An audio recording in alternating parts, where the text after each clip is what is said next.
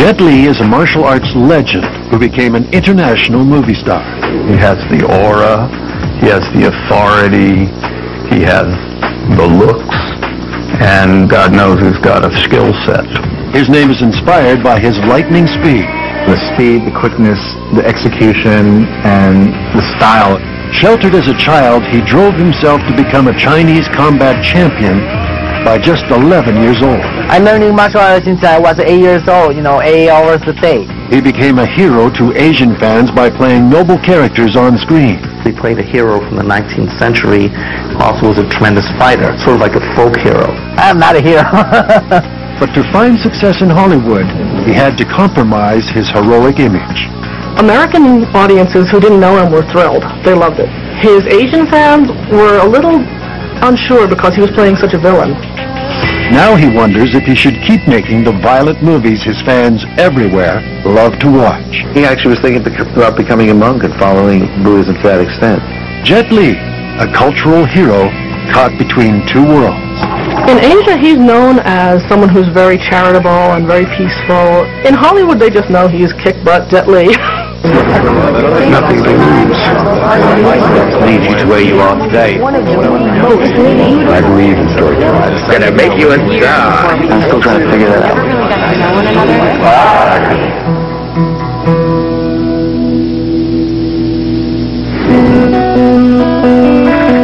In December 2004, Jet Li was at the top of his game. Martial arts champion, international movie star. On screen, there wasn't a menace he couldn't conquer.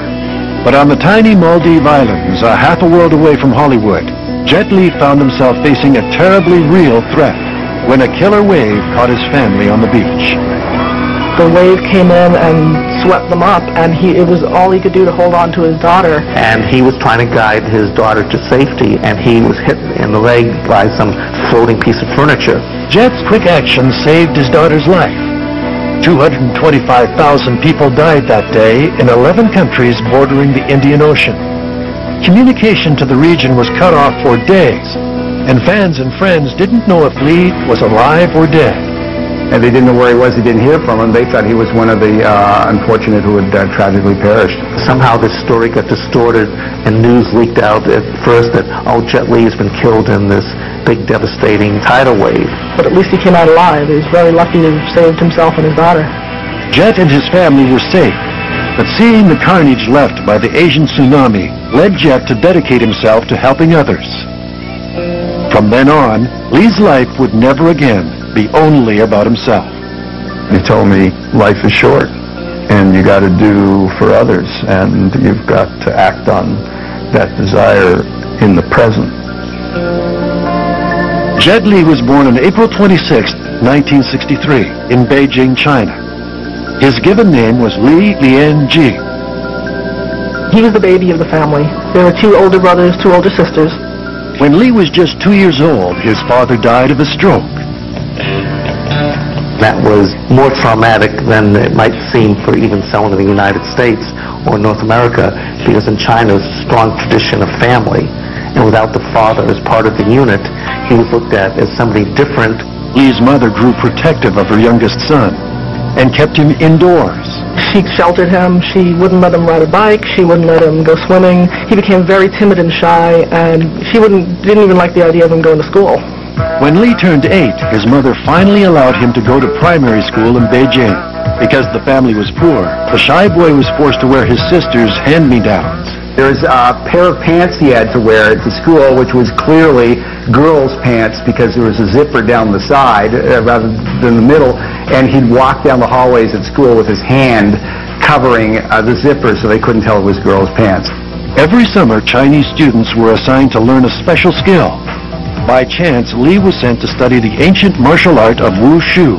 Tens of thousands of kids are selected for different things or are looked at, so they're put into different programs. Some will practice badminton or table tennis, whatever counts. They didn't want kids just sitting on corners. They wanted to keep them active and give them something that was constructive to do. Wushu is a stylized form of martial arts using the fist, sword, and spear. Wushu is sort of a formalized version of martial arts that has a long, long tradition in China, and it became sort of the national sport of China, and very, very important within the Chinese customs and their history. Li was fiercely determined to please his wushu masters. At the end of the summer, he was among the few children chosen to go to the Beijing Sports and Exercise School. I learned martial arts since I was 8 years old, 8 hours a day. 6 days a week he's working out at the school. He's working every day. And even when he goes home to see his mother, he still practices. He does certain exercises. He's in a routine where you are perfecting your body. He was small for his age, but he did show an incredible skill for his age and for his height in wushu. He had an amazing affinity for it. He found a competitive streak he wasn't aware that he had until then, and really took to it. He was called the child prodigy. He never liked that word. He never felt comfortable with it. A wushu master named Wu Bin took Li under his wing. The coach was relentless. Wu Bin had seen something in Jet and really drove him to be as successful as he was as far as a martial arts champion. He understood that with Jet, all he needed to be say a few words, maybe sarcastically, like, "Jet, you could be doing a lot better than that, couldn't you?" And where somebody else might just shrug it off, with Jet, he took this to heart, and he immediately practiced twice as hard. Coach Wu Bin would visit Li at his home whenever his student wavered. The coach would come to see him, and he said, "I don't want to do this anymore." And he said to him, "Well, that's okay, you don't have to do it, but when you grow up, you have to make a decision. Do you want to be a hero, or do you want to be a panda?" And he said, "I don't want to be a panda." And he went back to school. That was the way his coaches were getting him back. Wu Bin almost took him under his wing, and was almost a father figure to him. He pushed him very hard, but I think Jet said he needed that. At age 11, Li was a rising martial artist in China. His combat skill would soon land the poor Chinese boy half a world away, talking back to President Richard Nixon.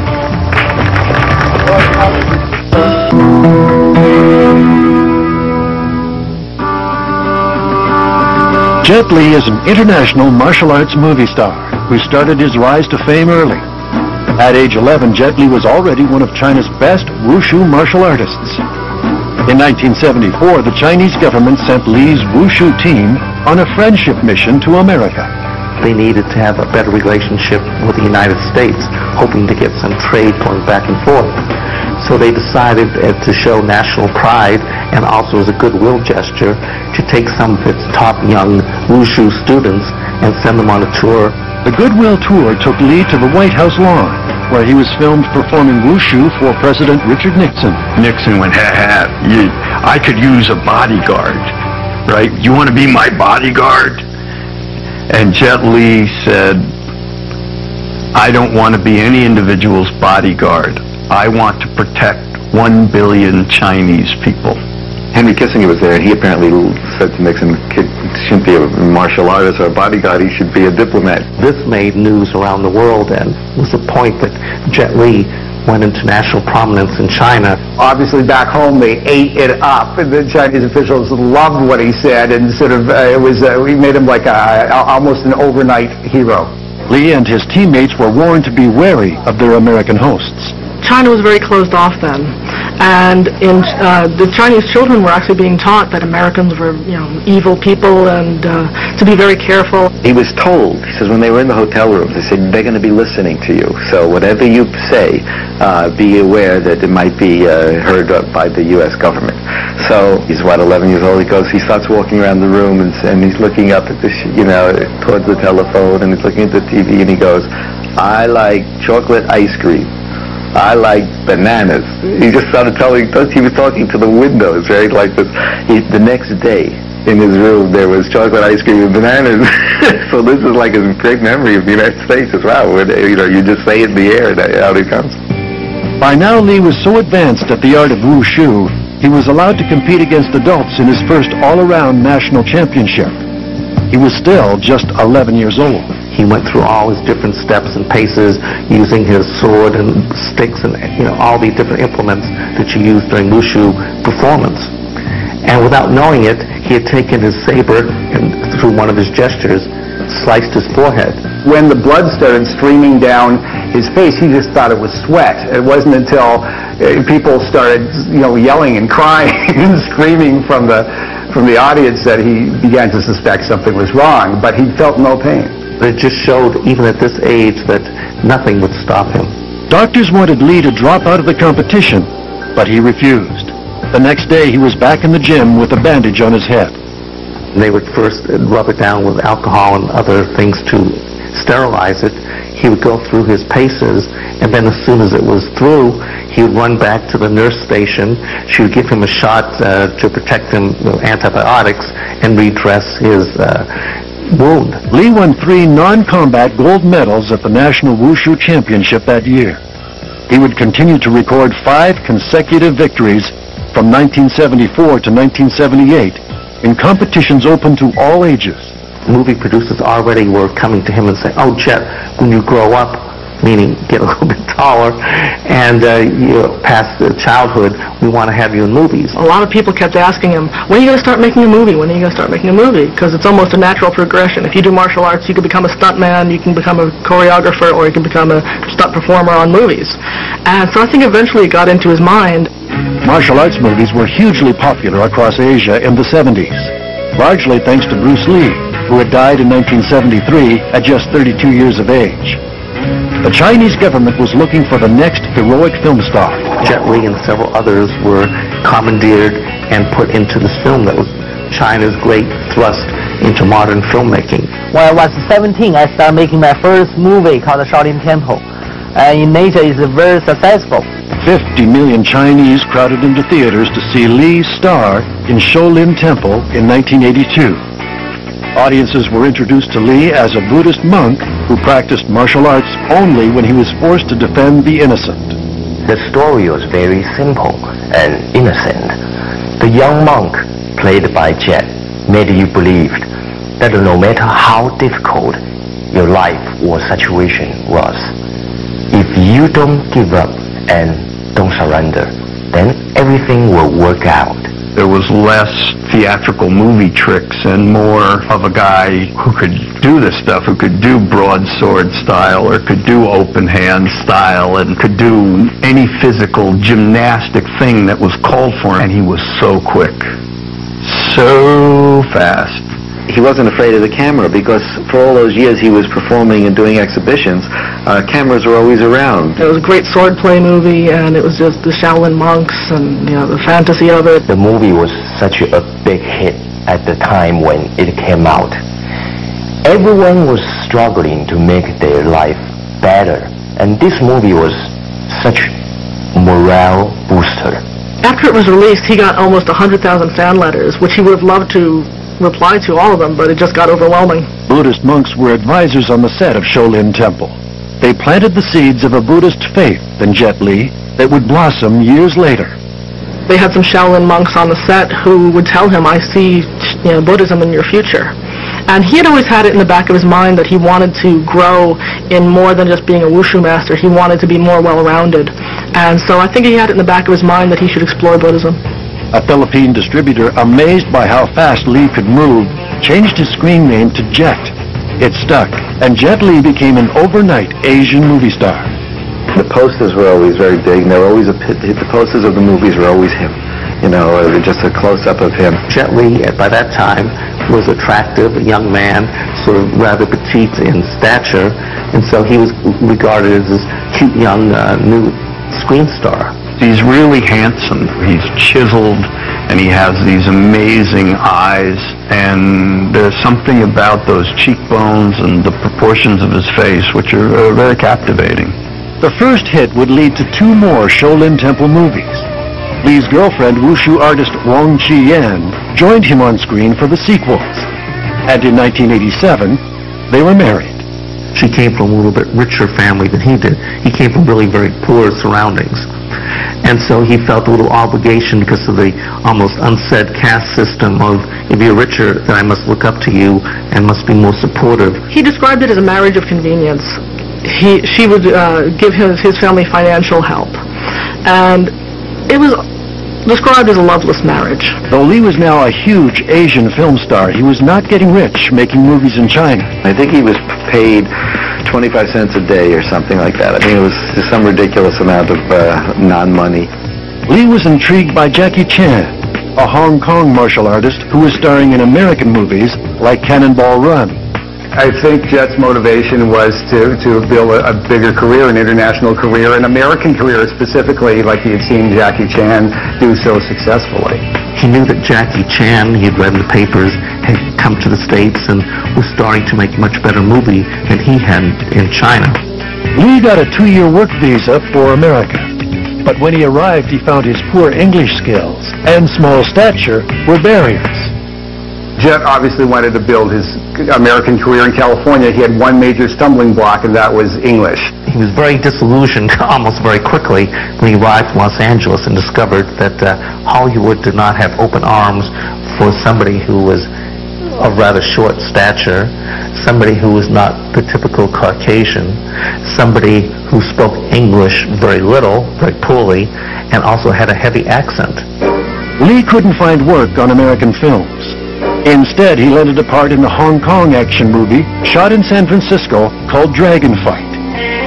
His co-star was former Miss Asia Pacific, Nina Li Chi. It was love at first sight. She was destined to be his. She was a very beautiful girl from Shanghai.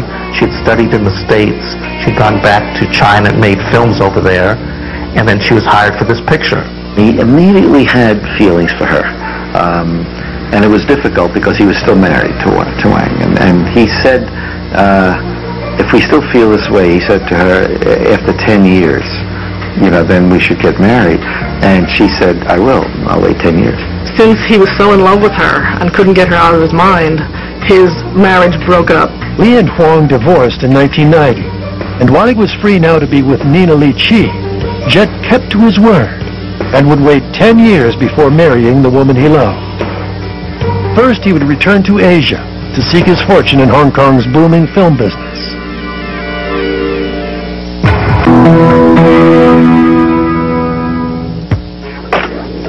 By the late 1980s, Jet Li was a proven martial arts film star in Asia, but had trouble breaking into Hollywood on his first try. So after 2 frustrating years in California, he returned to Asia in 1989, this time to the busy Hong Kong movie scene. When things weren't going quite Jet's way in America, he jetted back to Hong Kong, signed with Golden Harvest Pictures, which was a leading producer of some of the big martial arts movies back then. The Hong Kong film industry, I guess, was the biggest of the Asian film industries, and they really did these chop-saki kind of movies. The martial arts movies were just popular. So when you could find someone of the caliber of a national champion martial artist, 4 times running, and young and good-looking, and put him in the movies, it seems like you were getting the real thing. Golden Harvest offered Jet the chance to play the historical hero Wang Fei-hung in the epic film series Once Upon a Time in China. He played a hero from the 19th century, this acupuncturist, herbalist, philosopher, also was a tremendous fighter, sort of like a folk hero. So the public could blur the line between Jet Li, the modern hero of wushu, and the modern famous person with this historical personage. Li wanted much more control over his films, and he wanted to earn more money. As he grew in popularity, Jet Li, he found himself clashing particularly with Tsui Hark, who was the director of these films. And each of them had naturally large ego because they both were very talented. Each had their own vision of what should be done. And so Jet Li increasingly felt, well, this is not the way things should be. I should be having more control over what I see as the future of my career. Jet hired Jim Choi, a tough Hong Kong agent with a tougher task. Much of the lucrative film scene was controlled by triad underground gangs. A lot of the Hong Kong filmmaking was controlled by the underworld. And Jet Li, being very idealistic and not happy with this, was trying to pull away from those elements involved in that kind of filmmaking. And of course, it's very hard to do since they controlled so much of it at the time. Jim Choi was hired by Jet Li to not only get him out of his contract with Golden Harvest, but also to help him get the money that he felt he deserved as a leading man. Several months later, negotiations to free Li from his contract were underway when Choi was murdered in Kowloon. In April of 1992, he was shot to death in his office building. That was sort of like a little lesson to Jet Li, be very careful because nobody's too great to be eliminated. There's kind of like murky things surrounding the details of that how that happened and who was responsible. It was believed that it was a triad murder because the triad does control, or did control, a lot of Hong Kong filmmaking back then. The scandal over Choi's killing pressured Golden Harvest to release Jet from his contract. He took control of his career and was soon on his way to becoming as famous as his childhood movie hero, Bruce Lee. Jet Li, as a child, one of the first films he ever recalled seeing or talked about was seeing Fist of Fury, which was Bruce Lee's picture in 1972. And that was a study of the martial arts school and the relationship between the master and his students. In 1994, Lee made Fist of Legend, a remake of Bruce Lee's classic kung fu film, Fist of Fury. Some critics consider Fist of Legend the best kung fu movie ever made. Comparisons between Jet Li and Bruce Lee were inevitable. There was a scene in the courtyard where he was sparring with someone. And, you know, the speed, the quickness, the execution, and the style, and the style, it just had a beauty about it. And it all the components about it. It was very a complete kind of martial artist. And just performed really well. The reason that more people think of him as a Bruce Lee style is his speed and accuracy. Bruce was the pioneer. Bruce was the one who made Jet possible. Without Bruce conquering the worldwide cinema, the next martial artist to come up and be extraordinary would have had to fight a whole other set of battles. Once people began to see Jet, they found the successor to the guy they first fell in love with. Martial arts fans in America, including director Quentin Tarantino, were now keen to help Lee make the move to Hollywood. You know, he always liked Hong Kong action film. I met him 10 years ago. 10 years ago in Hong Kong. I remember he's a very famous director, but he went to Hong Kong to see me, you know, we have a very nice talk. Selling the trade papers, you'd see Jet Li being considered for this part, Jet Li being considered for that part. And maybe many of the people reading the trade papers didn't know who he was, but the people who the filmmakers and producers of action films, they became aware of him. And part of that was thanks to Quentin Tarantino's trumpeting Jet Li. Jet's break came when he was offered a role in Lethal Weapon 4, part of the hugely popular Mel Gibson, Danny Glover buddy cop series. Warner Brother invited me come to Lethal Weapon 4. Then I have a chance to work with a lot of great actress in Hollywood. But Lee would have to compromise the heroic screen image he had cultivated in Asia to play a bad guy in Lethal Weapon 4. Jackie Chan had already turned down the role, so he would not disappoint his Asian fans. Jackie said, I have never played villains up until now. I am not going to change that. You know, my audiences know that I'm going to save the day one way or another. Next in their pecking list came to Jet Li, and he, through negotiations, decided yes, he would do it, because he thought this was a great opportunity to be in a major American picture, to learn the ropes, and to get some sort of appeal to an audience that really didn't know him. Because Lee's English was limited, producers made his character a strong, silent type. It was a device that would be repeated in later Hollywood projects. His English was not very good, so they tailor-made the part of the villain in Lethal Weapon 4 so that he would speak very rarely, but carry a big stick, so to speak, and get into a lot of combats with Mel Gibson. There is that blip of translation between what he knows in his mind and what he will say vocally. And I think some of the subtleties go away in that area. But in any language, he still brings the authority of who he is. Lethal Weapon 4 opened at #1 in the U.S. in July of 1998. But Jet's Asian fans weren't happy to see their screen hero play an evil character. American audiences who didn't know him were thrilled. They loved it. His Asian fans were a little unsure because he was playing such a villain, and he didn't have very many lines. His English wasn't up to par quite yet. But I think there were a lot of people were happy that he's breaking into the American market. His role was a bad guy, and it was well done as far as all the fight choreography and stuff. I personally wanted to see him come out as as a good guy, but he did a pretty good job with that role. I prefer the roles he played in his Hong Kong or China movies than his role in the Li.Documentary 4. However, as an Asian actor, I would love to see more and more Asian faces participate in American movies. That would give more and more opportunities for us to show our talents. Jet Li was on the radar in Hollywood. Now he was looking for his first leading role in America. It was very important that he pick his roles properly, because one false move and he could end up running back to Hong Kong to make movies there. On and off.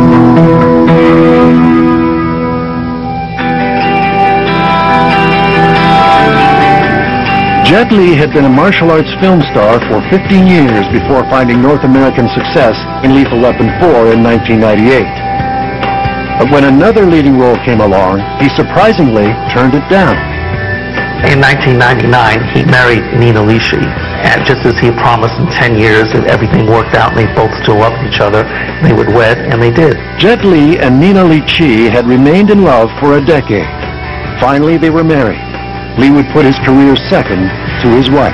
After their marriage, soon thereafter, she became pregnant, and at that time, Jet Li had been approached to do Crouching Tiger. And he wanted to do the part. He knew he could do it very well, but he had promised his wife that if she were pregnant, he would be on hand during her maternity period and not be away. So he turned down that part. Crouching Tiger, Hidden Dragon was directed by Ang Lee. It would be nominated for 10 Oscars and win 4. Yes, he would like to have this career. He would love to have a Jackie Chan career, but he puts family ahead of just about any other move. Li was still looking for a leading role in Hollywood. He found it in Romeo Must Die, a loose retelling of the Shakespeare tragedy Romeo and Juliet. Li's co-star, Russell Wong, was impressed with Jet's intensity on set. Dad, what's a mistake? Come on. Watching and working with him on Romeo Must Die, he's really focused on what he wanted to do, what he wanted to achieve. He was very focused on how his character would fight and how my character would fight, and every aspect of the fight choreography. Over the next few years, Jet Li's movies would swing in style to please his two culturally different audiences. Romeo Must Die was designed to make the veteran Asian martial arts star into a leading man in Western films. I just remember when we shot Romeo Must Die, how we kind of shared the same experience about how tough it was breaking in the U.S. film. Romeo Must Die was a good film for him for new fans. New fans loved to see it. They thought this was what he was. This was somebody who was into these special effects and wire work. He was a great believer in the feedback between he and his fans, or he and people who came to his webpage. And he read with great interest and reaction how people reacted to the movies he made and what they missed about the old Jet Li pictures versus the new. Western directors were using wires and pulleys to suspend martial arts stars in the air during fight scenes, creating slow motion effects that North American audiences liked, but Asian purists weren't as happy with. His Asian fans, however, didn't like the rap music, they didn't like the wire work, they didn't like all the special effects. They said, "You're such a good martial artist, you don't need all this." They felt a guy like Jet Li had what it took to not, have that safety net. Romeo Must Die was directed by Joel Silver and co-starred hip-hop singing star Aaliyah in the Juliet role. It was a new blend of elements in the classic tale of forbidden love. Use hip-hop music with martial arts is Joel Silver's idea since Romeo Must Die until now. We hope they work. There was this whole kind of movie that we hadn't really seen before. You throw in the Hong Kong action people, you throw in the music people, you throw in a rapper, and you see what comes out of it. There were other creative challenges facing Li. His conservative Asian fans would not accept a love scene between Li and Aaliyah. I believe the audience is real boss. They pay the money, watch film. Trying to adapt this image to his American film, Romeo Must Die, they said, well, let's make them romantically touch as far as being in the same place, but let's not have any great love scenes because Jet Li would be too uncomfortable doing this. Jet was always careful to protect his audience from the new directions his career was taking. So when Li made a violent movie like 2001's Kiss of the Dragon, he warned all his young fans to stay away. because it was so brutal. He knew that he had fans who had children who would want to go see the PG-13 version, but because this was an R-rated movie, he put a message on his message board: this is not for your children. Wait for the next movie. The next movie will be PG-13, and then you can take them to see this. This is for the adults. I always, just tell the audience, especially young audience, I think, movies like magic. You can make everything happen on the film. But learning something by yourself is fake. It's very dangerous. Right. We only can watch a film, entertain people, entertain them. Just not necessarily need to, do something at home. Lee used his personal website to make his fans part of his filmmaking. He even used a fan poll for casting choices for 2003's Cradle to the Grave. Goes over, ask who's the best guy to play the villain on this film. My assistant Beaver has some idea to find people's name put on my website to ask audience. So then everybody vote. Mark get the highest number, and then I put it out, send to the show, say, here's the guy. Sometimes he does listen to his fans and try to please everyone. Other times, though, he will admit, I can't please everyone. So even though he can't please everyone, he tries. Jet Li's film career in the West was gathering steam, and Lee would find a way to bridge the divide between his two audiences when his next Asian film would go to #1 in the United States.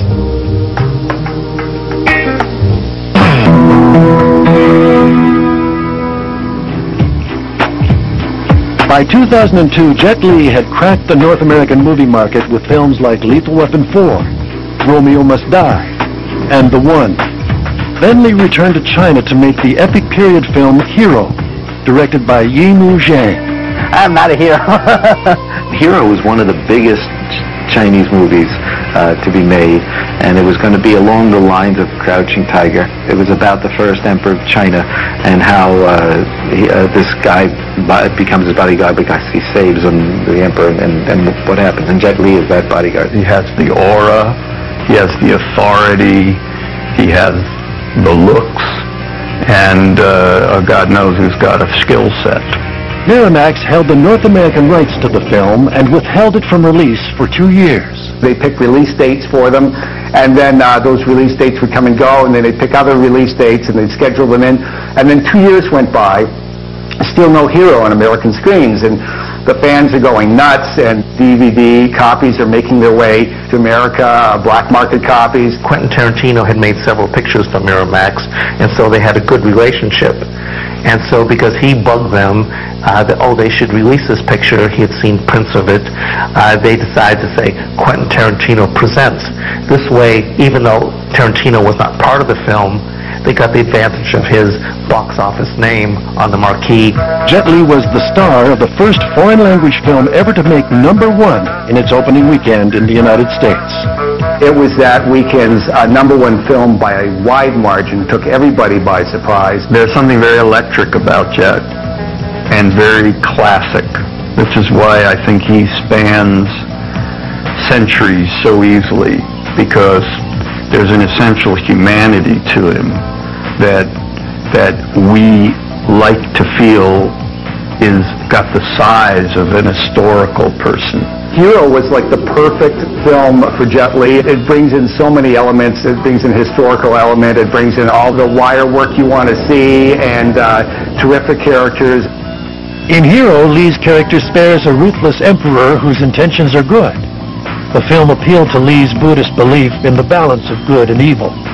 It was just something about the whole nature of Buddhism that he was learning, and the nature of violence that he was perpetrating, in a sense, on film, that was in conflict, until, he started to really understand that, well, you're a good guy, you're a bad guy, this is the way it is, this is the way these films are, and these are the stories they tell, and they tell it through this means. I think all these things that give him this ability to float through a sea of enemies in a massive scenes, like in Once Upon a Time in China, 1, 2, 3, 4, or Hero, to stand there amidst the enemy, comes right from the metaphors of the Buddha.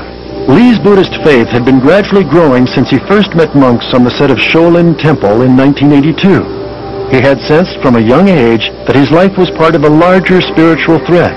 He always felt like right from the beginning when he was 4 or 5 years old and he had the ability to do martial arts movements and all in a way that the others couldn't. And it wasn't something that was like totally new for some reason. He probably practiced Buddhism the way he practiced martial arts. So that's with a pretty intense discipline. Buddhists believe in reincarnation and the pursuit of enlightenment through meditation. He felt with Buddhism that explained it in his way, you know, that we do come back. There's a yin and yang to everything, and that you have past knowledge of certain things, and this is what made him, in a sense, calm. For Li, inner peace and martial arts didn't always sit well together. He had grown tired of making violent action movies, and even considered leaving show business. One of the things that Jet Li was feeling was that he had made enough movies that they were repeating themselves, and he didn't want to have kids repeating lines that were in the movie, go, you know, die, you know, I'll kill you. He was so pleased with where his career was and satisfied with the money that he had made and more than satisfied with his family life that he thought, I've done everything I set out to do. What more could anybody ask? Ironically, it was a peaceful Buddhist monk who convinced Li to use his martial arts career to promote his faith around the world. He was involved very much with Lo Kusang, who's sort of a disciple of the Tibetan Buddhism. And in fact, it was this Buddhist monk that was very strongly influential in Jet continuing in movie making and helping him understand that as a famous person, he would have a much bigger forum, a much bigger way of telling the world about Buddhism. Li's faith grew after he faced death in the Asian tsunami of 2004. Suddenly the big waves came in, and he was trying to guide his daughter to safety at the time it happened, and he was hit in the leg by some floating piece of furniture. Now, Jet, being in the Maldives are like 4 feet above sea level. The giant wave overtook Li and his daughter, but he managed to pull her to safety. Living through the disaster had a profound impact on Li. He believed his life was spared for a reason. I think that Buddhism allowed him to come to grips with death, which means you come to grips with your life, you come to grips with the nature of fate, and it all becomes one. It really affected him greatly. He said it was one of the most powerful impacts he had ever had in his life. He saw that this was a tourist area, and so there were people from all over the world, all different backgrounds. You had, bellboys from the locals, and then you had very rich people coming to visit, and they were all helping each other. Jet Li had spent his life focused on building an international career from his modest Beijing beginnings. Now that he had escaped death in the Asian tsunami, Li would dedicate his life to saving others.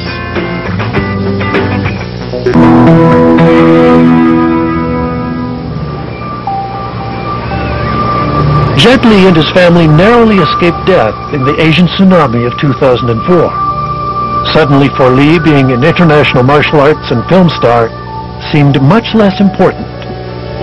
Because of that experience, he definitely treasures everything. He treasures his family more, he treasures his friends more, everything around him. Every day is a beautiful day. He told me life is short and you got to do for others, and you've got to act on that desire in the present.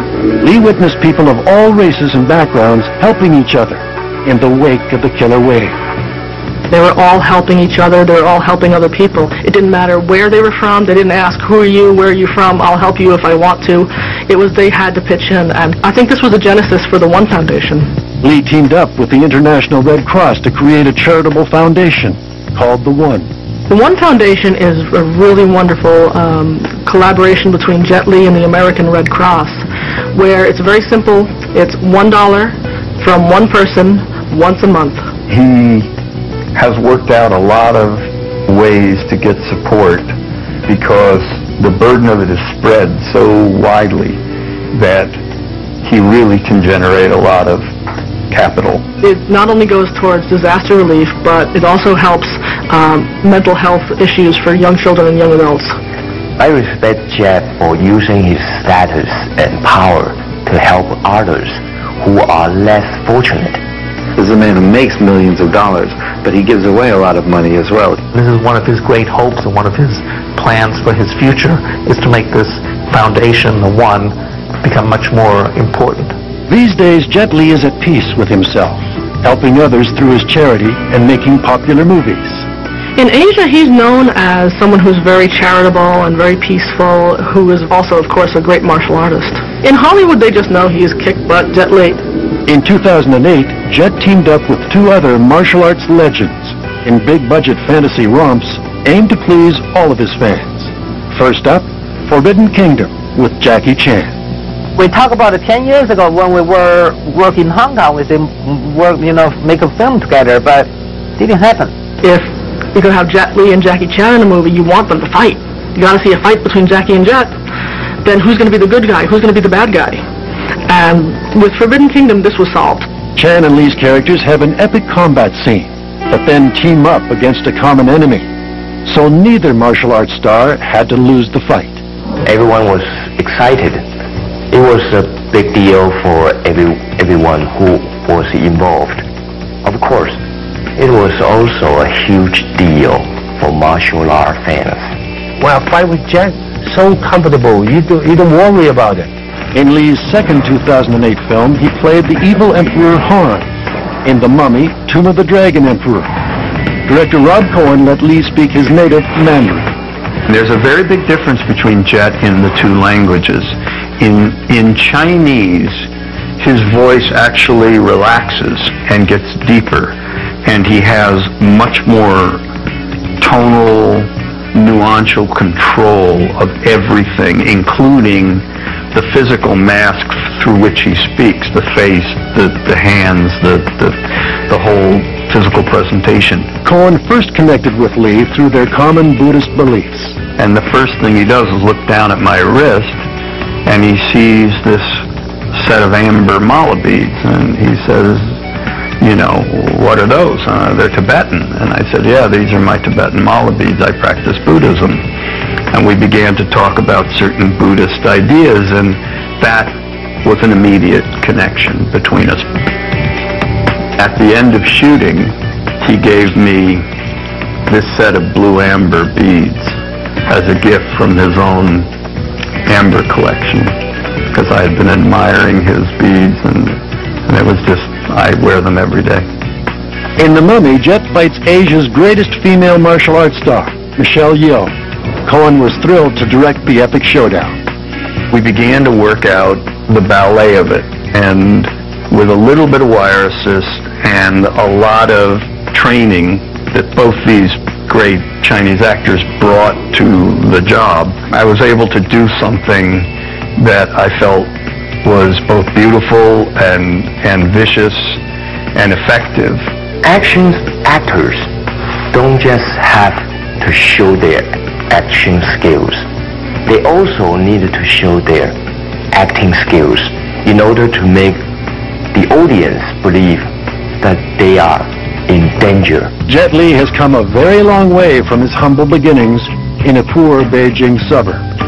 It's kind of amazing when you look at somebody who grew up in a poor family that not only did become famous at the age of 11, 12, 13 in his homeland, but he grew to become famous around the entire world. Now in his 40s, Li aspires to make films that have no fight scenes at all. He is trying to get to do more acting, straight acting, than less fighting, although he's having some trouble getting people to accept him because they want to see Jet Li kick butt. Jet would really love to make a movie called Tibetan Monk in New York. It's a very different kind of fish out of water story, but a classic fish out of water story. And getting financing has been all but impossible for him because this film would have absolutely no martial arts sequences. You can't be the fastest gun on the block forever. I think he's getting just more seasoned as an actor. My belief is that he'll gravitate more towards film producing as a way to get his vision encompassed and maybe foster some younger stars in the field. When I think of Jet Li, I'm going to borrow a line from West Side Story. When you're Jet all the way, because he's a man who has amazing commitment, amazing self-discipline, and he knows what he wants. He's like the Baryshnikov of martial arts and then some. I think he's done a lot more than just being a martial artist. I think he's achieved quite a bit on an international level. That's his karma, maybe.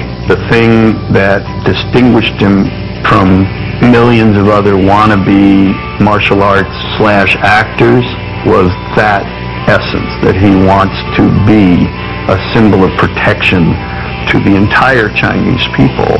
He has always emerged as the man who is a symbol to the billion.